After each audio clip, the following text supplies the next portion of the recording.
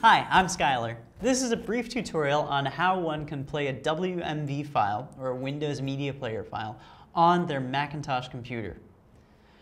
Point your web browser at this site, www.videolan.org/VLC.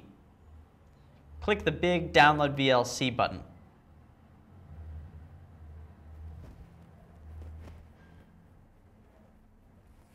VLC will begin to download, and give it a second.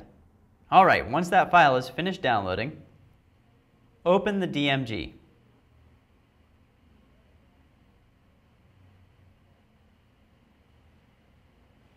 You'll see this window with an alias for applications. Click and drag VLC into Applications and let go. This is how you install an application on the Mac. Now, find the WMV you want to play. Double-click it, and you'll notice that VLC will open, and the file will begin to play right away. That's how you do it. Thanks for watching. I'm Skylar.